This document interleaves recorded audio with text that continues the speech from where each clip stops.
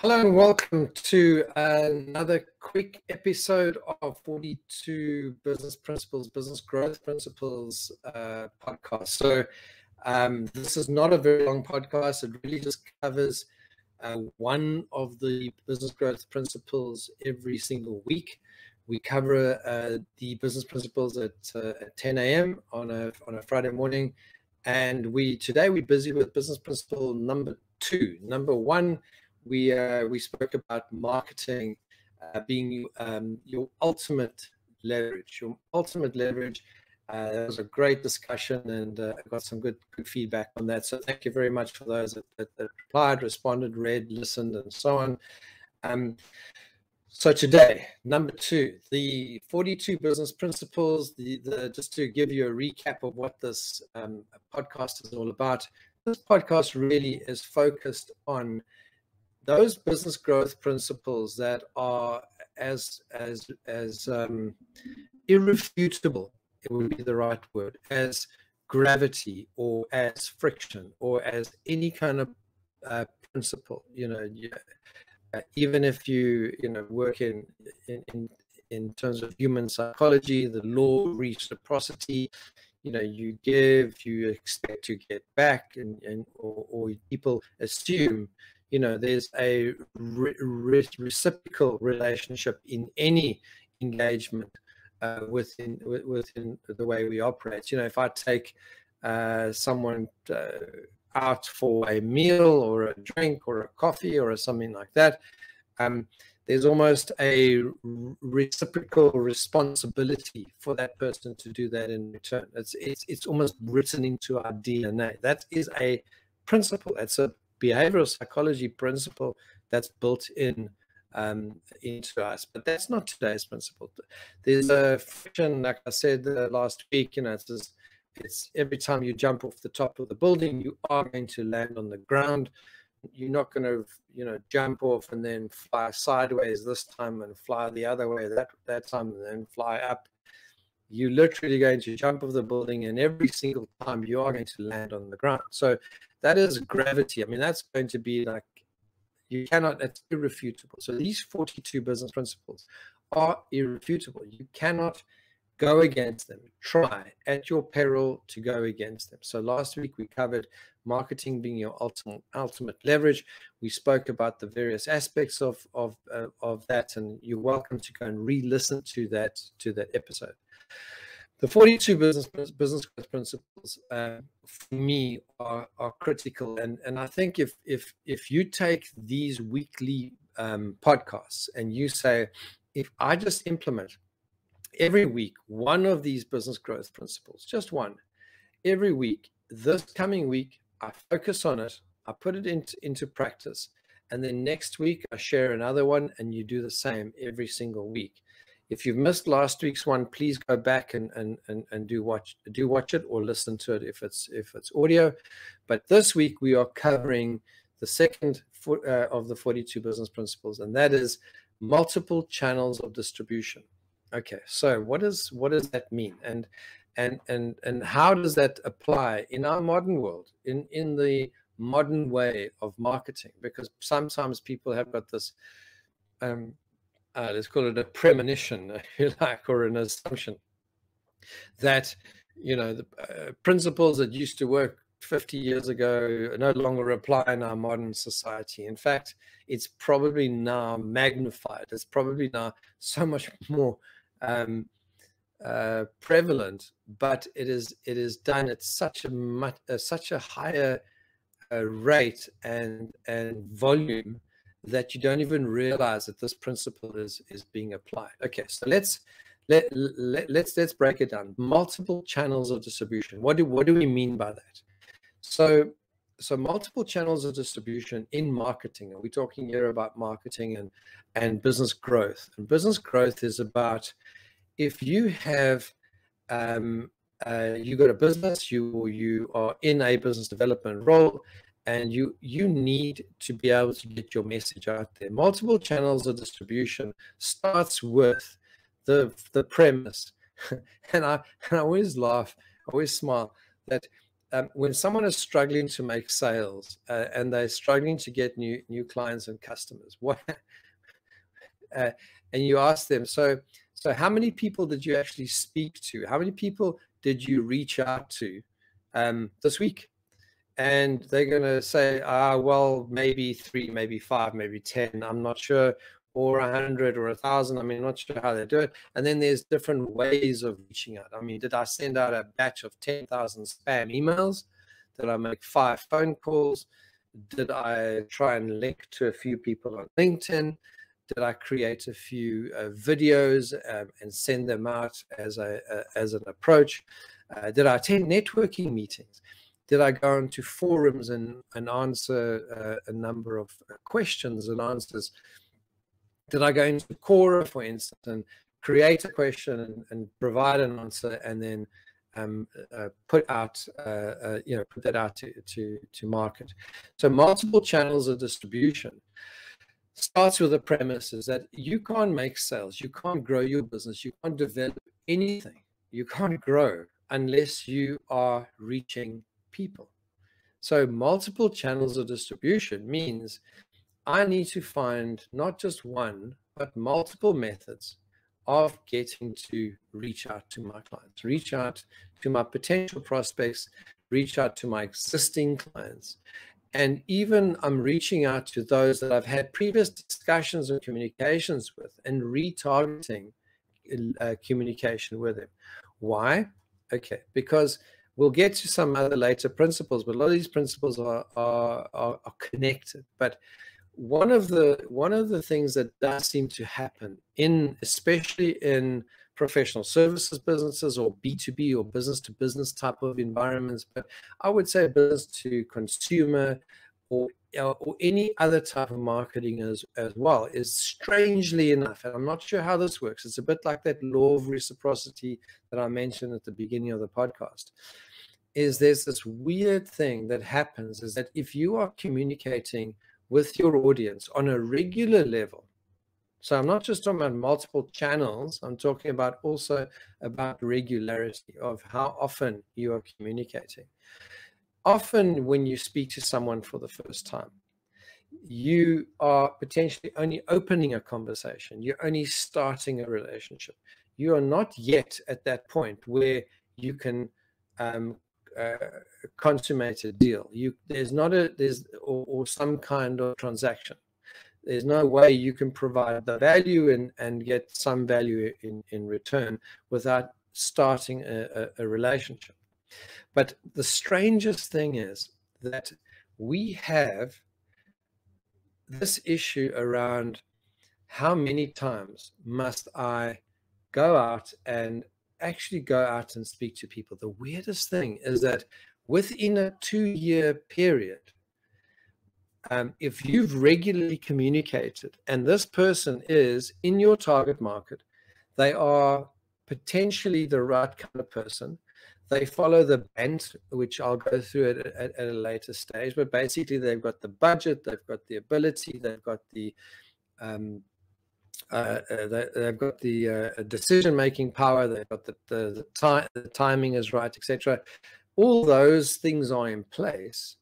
When you meet them the first time, they might not be ready, but in a 2-year period, the weirdest thing is that if you've regularly communicated with that person at the right kind of intervals, with the right kind of messaging, you can potentially have relationships or some kind of connection, even if it's a referral or a business relationship, built with up to 80% of those people that you make communication with, and they fit within your right target audience profile. I'm not talking about the homeless person sitting on the bench, having too much alcohol and so on, because life has been tough. I'm talking about your actual the avatar, the persona, the person that you are targeting, your dream customer, your dream client. If you are communicating over a period of 2 years, you've got up to 80% of them. You will build a relationship. There's no doubt in my mind. What happens a lot with these multiple channels of distribution is that people do one hit communication. So they'll go out and do a single hit. They'll go out and think, why am I not getting new business? And maybe broadcast in terms of a lot of different channels, and then wait. And this core principle, this one, multiple channels of distribution, is one of, in today's world, if you can just imagine how many types of platforms we have. We've got the more traditional ones, which are, you know, your local community meetings, your chamber of commerce. If you remember the good old days of the chambers of commerce, where they were very, very strong in terms of the community that they had meeting. Chambers of commerce used to be very good with bringing business people together. These days, I'm not so sure that many of them are doing a great job, or even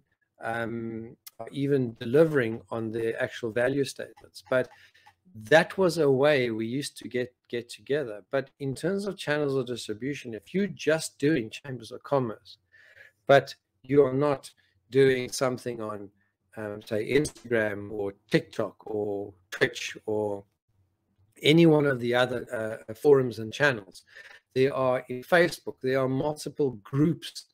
You just have to go in and look and search on Google or any of the search engines. You'll find forums where people of the same mind, or who have got the same problem or issue that they're dealing with, are congregating, are getting together. You should be there. You should be looking at, reading through the questions, the answers, getting a sense of your community, and also contributing. The multiple channels of distribution is not out there trying to sell to everybody, but it's about the connection that you are distributing your expertise, you're distributing your knowledge, but in addition, you're just distributing your visibility, because you cannot be successful unless you are actually approaching people. Let's just get that elephant out into the open. But multiple channels of distribution is to select a multiple set of distribution channels that are appropriate to your avatar or your persona that you are trying to reach. If you professional services, which is what a lot of my podcasts and a lot of my communication revolves around, is if you professional services, you want to be in the professional services environment. One of the key things that you must try and do, and I had a really good conversation with a marketing expert this week, and he just reminded me again of you know, if you're a particular type of discipline, or you do a particular type of thing, it's good to know your own community. Your own community can refer you to others, but you can't rely on your own community to be the only source of leads or introductions. So let's say you belong to the post-merger integration, or let's call it some technical, you know, let's call it developers, API code developers community, and you are also a code developer, software developer, and you are attending all these meetings, and you are sharing, and you're having great conversations because they're all the same as you, and you can all talk code, and you can all talk about the next little widget and thing that you've created. That in itself is great, because maybe they have a skill you don't, and you can introduce them, or you have a skill that they don't and they can introduce you. Great place, but can't be the only place.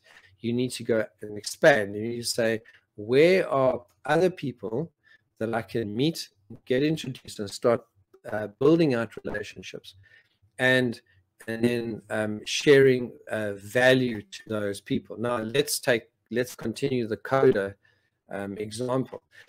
If you can, let's say, write API code, and you can do integrations between different pieces of software, and you're looking for clients, where do you go? You need to find people with problems of integration, surely, and you need to then develop messaging that's not all about the technical side of things, but it's about the problems and issues that target audience has, and that you can address, fulfill, or fix, or help them with.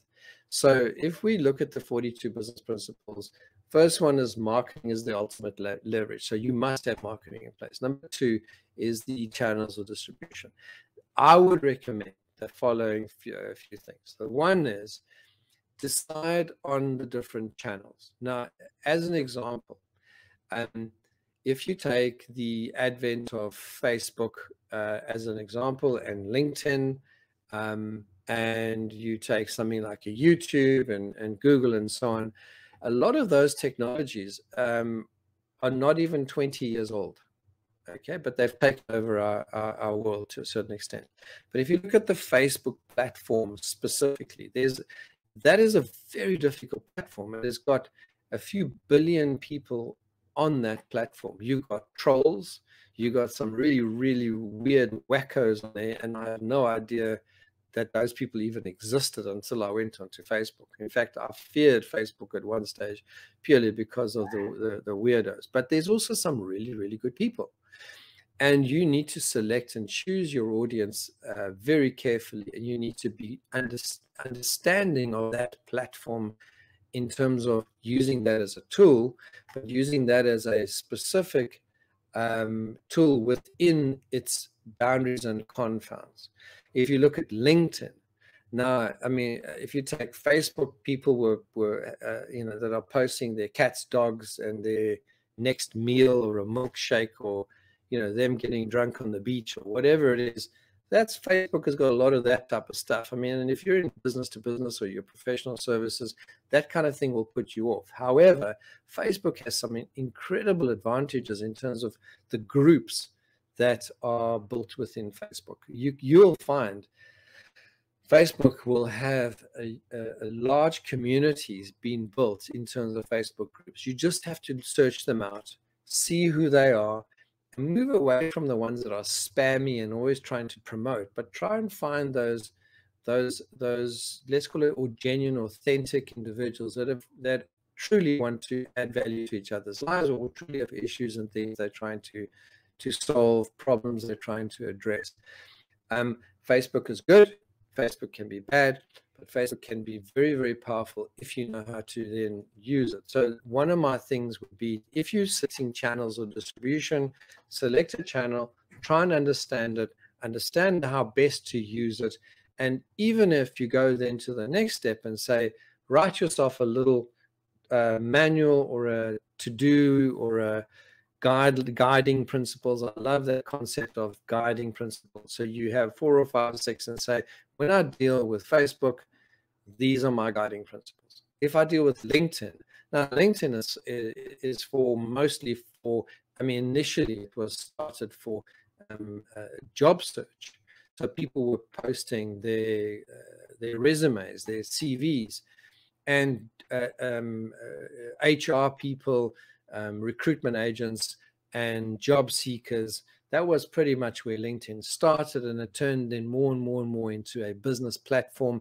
LinkedIn has then went and bought, I think, lynda.com, which is a training, an online training business, and they've incorporated that into their professional version, which costs, I don't know, let's say £100, $100 a month. And very powerful, great training, great this. So it's become a really good business platform. When somebody starts posting dating things and, cats and dogs and things like that, they get shunned. Why? Because it's the business community that's on there, and people like that don't have time for that kind of thing. And you'll see that those people either get slated, or they just don't even appear again. So what's nice about LinkedIn is very focused on the business community. It does have a problem recently. There's been a lot of bots or these automated programs that have gone out and sent out spam invites and spam connections, where there's a sequence of messages like, hey, this is, I can get you at the #1 ranking of Google. Here's my my calendar link. and let's set up a meeting, or you know, I loved your profile, it was absolutely brilliant, you do an amazing thing. Very generic, nothing there that's personalized, but very generic message. You're a fantastic person, you're a business leader, it looks like you're the right kind of person to talk to. Click on my link and make an appointment so we can get to know each other. I mean, wow, that's not even a proper, what business person would really be taking that seriously? But there was a proliferation of these spam bots that were just milking that community for a while. So it's become one of those where you become very, you know, when you get these weird messages, you shun them. And now it's very much a personalized thing, which I'm enjoying. Is coming back to its roots, where it's single. It's you do an individual introduction. You research the person. You show that you've actually understood that person, where they're coming from, what they need, and you've made it personal. I'm even liking the video-based LinkedIn approaches, where you could do a personal message to the person. You could even have a screenshot of their website, or maybe of an award they won, or something that's appeared in some kind of publication, to show that you've gone to the trouble to actually understand them as a person. You understand who they are, and even if you do 5 or 10 outreaches in a day, but they're high quality, LinkedIn is incredibly powerful. So that's a channel of distribution. Same thing with Facebook. Again, you can do decent searches, you can do retargeting and so on. Very, very good. YouTube, brilliant search engine. Again, you can do searching and so on, and you can go and find people who have created channels and things like that, and you can join, you can subscribe, you can join, you can get into those conversations and comments down below the videos, and start reaching out to people that are potentially fit within your persona, your avatar, that your target customer you're trying to reach. Twitch is a new one. That's great. Twitter, I'm 50-50 on Twitter, for instance. Again, it's great if you can have a set of basic followers. You've got to be very selective in terms of who you speak to, and what kind of messaging you put out there. But it is a very powerful platform. Especially the high profile people get a lot of press over there. So again, you should be thinking about, how do you become an authority? Can you build a bit of a following, and how can you look for groups that are where your persona, your target audience sits, and then you need to be communicating and so on. So social media means exactly that. It's a social platform.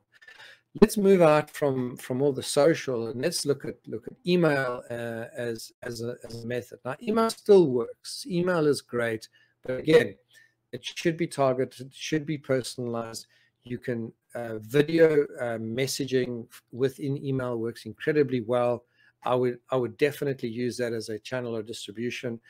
I would potentially look at having a target of 5 or 10 or 15 emails, well-researched, setting aside time every day and saying, that's my target persona, that's the research I've done, there's my quick 1-2 minute video that I've made, and I send out a mail and I introduce myself, and then I have a follow-up sequence. Again, personalized, not spam, not bombarding people with long reams of writing and so on, but it's really as quick as possible to do the introduction, and then to get those introductions into an online meeting environment, or alternatively, not just a meeting environment, but you could even, these days, thankfully, you can, if you're in a similar sort of area, is to meet face to face and to continue the conversation, but to